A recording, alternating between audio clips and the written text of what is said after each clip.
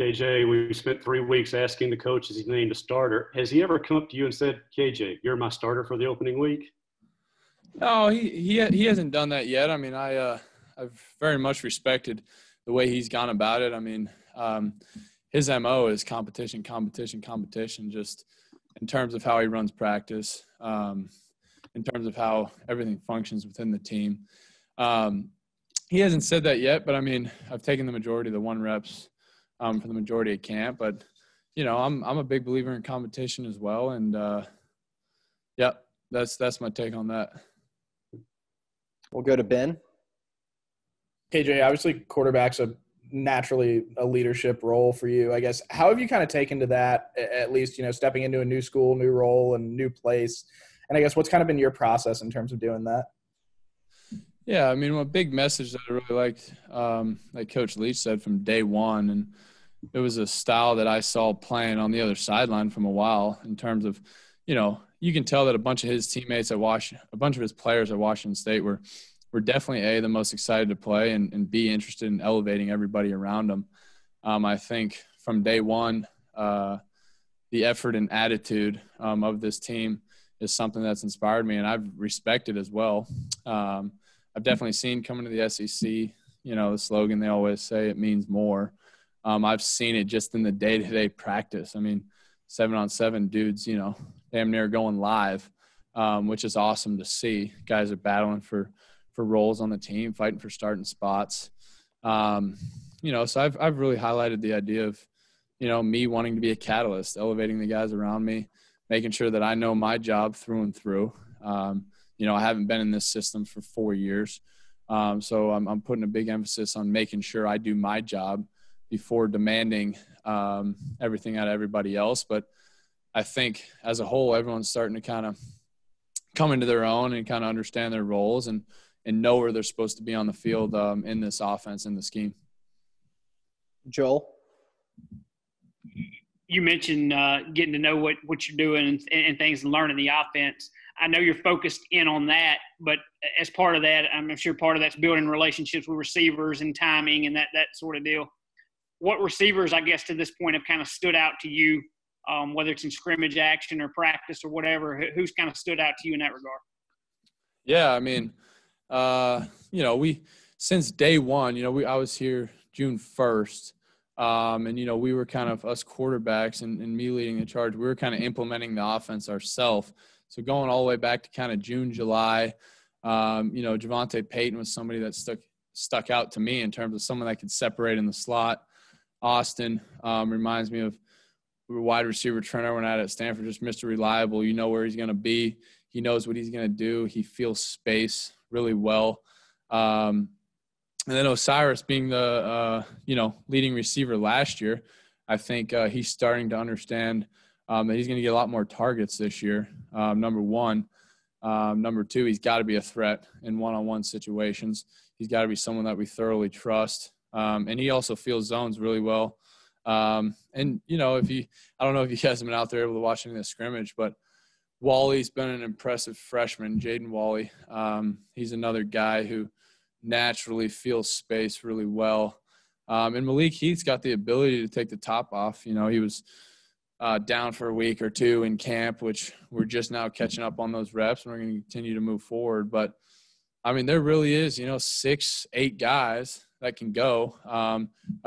Brad Cumbus is a big target. He comes to mind as his first day back in a couple weeks. Spivey. I mean, all these guys have potential. You know, it's just whether or not they can be consistent and be real urgent about, you know, taking ownership and taking the 1 reps. We'll go to Paul. KJ, kind of from a comfort level, kind of compare to where you are now with this offense to, say, the first week of training camp when you were – I know you got introduced to the offense in walkthroughs, but kind of compare where you were then to where you were going into this week as far as comfortability with this offense. Compared to when I first started going over this offense to now? Yeah. Well, I think before we ever really stepped foot on field, I felt like I knew all of the concepts on paper. So from walkthroughs, I don't know, I'm in camp right now, but that started, I don't know, maybe a month and a half, 2 months ago. It's been putting what I know on paper into real life. And, you know, the plays, what a lot of people don't understand about this offense, and I've seen so much tape from Washington State, is one play can play out, you know, 3 to 6 different ways. So making sure that my eyes are in the right place and I'm kind of sensing what's going to happen before it happens. That's kind of where my focus is now. I know the concepts. I know where the guys are supposed to be. They know where they're supposed to be. But depending on the coverage, you know, we got to anticipate a little bit better. We got to play with a little bit more understanding of what exactly we're trying to attack. So I think, I mean, from when I first got here, okay, this is the play. That's 1, 2, 3. Now it's like, all right, 1A, 1B, 2. Like, I'm trying to progress through my reads much faster than I was 2 months ago. Tyler. Yeah, KJ, obviously quarterback's a position where you're always trying to improve and you're always trying to retool and add things to your game. I'm wondering, being in this offense, what are some things that you've kind of had to reflect upon and be like, okay, maybe I need to change this from the way I did things at Stanford, or maybe I could add this to, you know, my quarterback repertoire and it'd make me a better quarterback in the air raid system? Yeah. No, I mean, one of the big reasons why it was super enticing to come play in Leach's system, I didn't know exactly how different it was, but, you know, at Stanford, we were much more attacking what would technically work on paper coverage-wise versus cover 2, cover 4, cover 6, you know, all those different ways defense can play out. Leach is just trying to attack space. I mean, he doesn't necessarily worry too much about that. And after being here 3 months, I kind of feel like his whole idea is to train intuition through repetition. I mean, just over and over and over and over again, understand, you know, how certain things play out regardless of coverage. It's more of a feel thing. And I'd say a big theme in this offense, take what the defense gives you right now, not progress through your reads and hit the run. If they're giving it to, like, take it now. That's one of the big differences that I realized. And, you know, I've also realized that the same play can be successful against any look. Now that we've had, I don't know, roughly 20 practices, counting walkthroughs, the same exact plays have worked through every look. So just building that confidence, knowing when to move on through certain progressions faster than others. You know, I definitely want to focus on, you know, being detailed and making very, very quick and decisive decisions. Brian. KJ, is there a difference in the way you prepare, or maybe a different mentality from going from a system where you were going to throw the ball 25, 30 times a game to a system where you're going to throw the ball 45, 50 times a game? Well, we're just moving into mock game week now, so I'm starting to sense, in terms of from the coach's perspective, how they compare or how they prepare. But most staffs, I would guess, prepare pretty similarly across college football. But off the top of my head, I will be preparing a little bit differently in terms of going through, you know, maybe certain looks when I want to get to certain plays and things like that. It's, you know, Leach really does give the keys to the quarterback in the system, which has been something I've been really impressed with and inspired, and also know that comes with a lot of responsibility. So I will be approaching my preparation a little bit differently in terms of maybe, you know, a little bit more of ideas of what I may like to get to in certain situations and certain coverages that I want to attack. We'll go back to Ben. KJ, I know you played against Mike a number of times at Washington State when you were at Stanford, but I guess how much familiarity did you have with Mike and his staff coming here? And I know you recruited some of your high school teammates and you and stuff, but I guess what was kind of the connection that got you here, and how did you kind of make that decision? Yeah. Well, we had about 4 or 5 high school teammates go to Washington. I had 4 or 5 high school teammates go to Washington State. You know, being in the Pac-12 in the North, I mean, we're always competing for the title. It was us, Washington State, and Oregon as of recent. But, you know, I mean, I knew their system pretty well. I mean, I watched a lot of Luke Falk when I was younger. You know, obviously, I played against Gardner the one year that he was there. And then last year got to watch him a bunch. I mean, I actually would log into our defensive huddles to watch what they were doing, like, sophomore and junior year at Stanford, to just kind of understand. Because I could tell on the field it was totally different than what we were doing. Hence they were never using a tight end or a fullback, just a totally different philosophy. So, I mean, I was kind of familiar from a distance. I knew there was something obviously vastly different than what we were doing. But, I didn't know him on any personal level or anything. It was just kind of what I saw from afar. Go back to Paul. Am now for several weeks. Kind of, what's your impressions of the offensive line, and what kind of sticks out to you about those guys? Yeah, well, just going back and watching the tape from last year and the year before, I mean, there's no doubt the philosophy is going to change slightly, obviously, for the defensive lines that we're playing, but for them as well. But I've been really impressed with their stamina in terms of pass pro, and probably in practice 2-3 times as much as they were in the past. I think, Cole and James, both they're battling at center a little bit, but Cole's been taking the majority of the 1 reps. I think Cole's doing a really good job picking up Coach Miller's philosophy protection-wise. Across the board, I think it was pretty solid. I think the only time to really feel live bullets was in the scrimmages the past 2 Saturdays. And I think all of us quarterbacks were helping them out a little bit in practice. We necessarily don't take it as it's live, so we might hold on to the ball a little bit longer. But they've been pretty impressive across the board. High effort, high intensity guys, and I got a lot of respect for Coach Miller. And we got to help them out when guys are bringing pressure, throwing hots and whatnot. So a big part of their success also relies on us getting to the right checks and getting the ball out on time when defense want to heat us up. Joel. We were talking to Will just before you came in, and he was talking about you guys golf together, and it seems like y'all have a pretty good relationship already. Just kind of from your end, what's your relationship like with Will Rogers, and from just a veteran's perspective, what's he been like on the field, and just your evaluation of him so far? Yeah, no, I've been really impressed. I mean, he's a really good man. He reminds me a lot of myself, not to pat myself on the back, but me coming in as a freshman, just really eager to play, really eager to get reps, not gun shy. He's willing to fail, which a lot of times freshmen are kind of timid at times.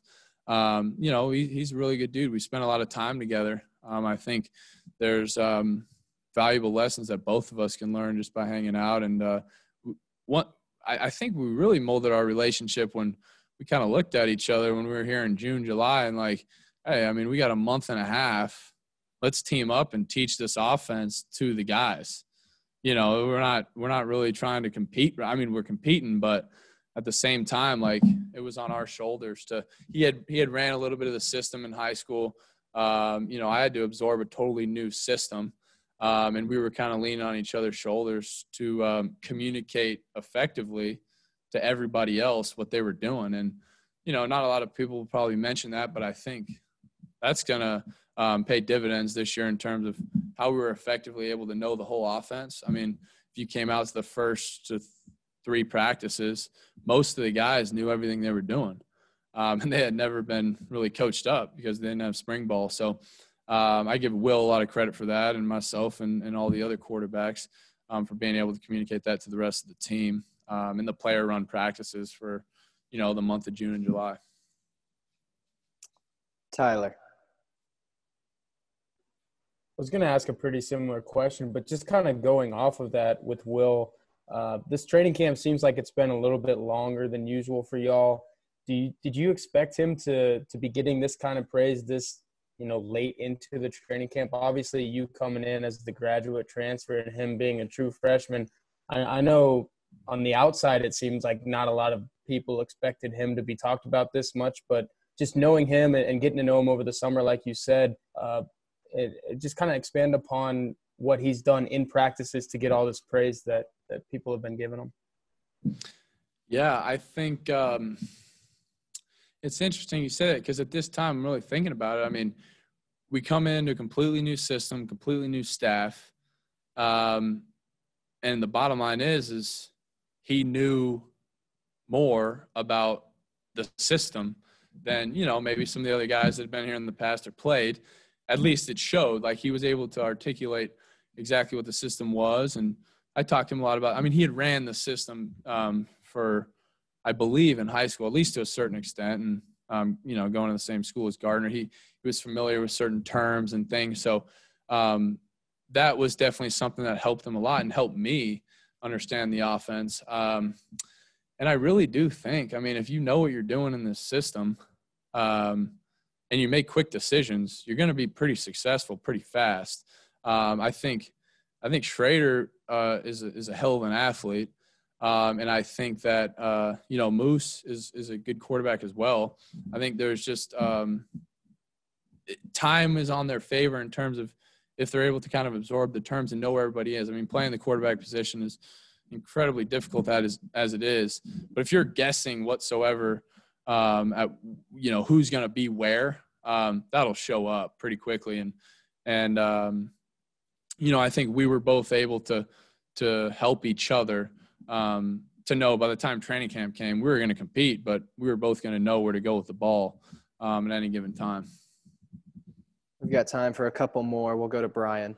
I don't know how much game prep you guys have done looking ahead to next Saturday, but LSU, obviously, year in, year out, one of the best secondaries in the country. Derek Stingley, maybe the best cornerback in the country. With a guy like Stingley, how do you work against him and how do you work around him in this offense that wants to throw the ball so much? Yeah, I think at the end of the day, we're going to line up. We're going to run our stuff. We're going to go through our progressions. If it's there, it's there. If it's not, move on. We're not shying away from anything. That's just – A, that's the philosophy, and B, that's really all that's just the way this system's run. So, I've watched him play a lot across the country. I know he's a hell of an athlete, hell of a cornerback. We're going to attack him in many different ways and hopefully with looks they hadn't really seen before and make sure they're on their P's and Q's and they're able to, react quickly. I think the first week, the bottom line is it's going to be who can execute and be consistent and be urgent from snap to snap across the board. Watched a lot of the NFL this past weekend, and that's really what it was. So I think in a little bit, it's kind of to our favor in terms of them seeing an offense they hadn't necessarily seen yet. But at the same time, we got to execute at a high level regardless of who we're playing. Ben. KJ, you mentioned kind of teaching this offense and learning it in player practices over the summer. What did that kind of look like for you guys? And I guess what did those practices kind of look like for you guys? Yeah, it was honestly, I was kind of pulling from the book of what I was doing at Stanford. We were running a full we were running a practice in terms of lining up, pat and go, doing one-on-ones, doing 7-on-7, running full team on occasion, going through the mechanic, verbalizing everything we needed to verbalize. A lot of our stuff is, driven nonverbal as well. Just working the mechanic, those are things that can only be mastered with reps. So that was the focus was just repetitions. Use as many reps as we could in an hour and a half, 2-3 times a week. And these guys are willing to work. I was super impressed showing up on Saturdays, showing up on Sundays. We already had the whole team out Tuesday, Thursday. So that's kind of what that looked like. And then with Will, you mentioned kind of like teaching the offense a little bit. How much of that, I guess, what did that kind of look like from your guys' end? Yeah, so it was interesting. I kind of matured in a different way of teaching offense in terms of installations were very meticulous. Yardage or everything was, this coverage, that coverage. Out in this offense, it was a lot more teaching on the field. It was like, hey, this is how that needs to be versus that coverage. And kind of it's a lot more feel, if that makes sense. It's a lot of the teaching was done on the field. We got in the classroom and drew up base concepts of, this is that, this is that. But a lot of the stuff is just picked up through practice, to be honest. It's not necessarily as much theorizing in the classroom that we would do quite a bit where I came from. All right. Thank you, KJ. Thanks, guys.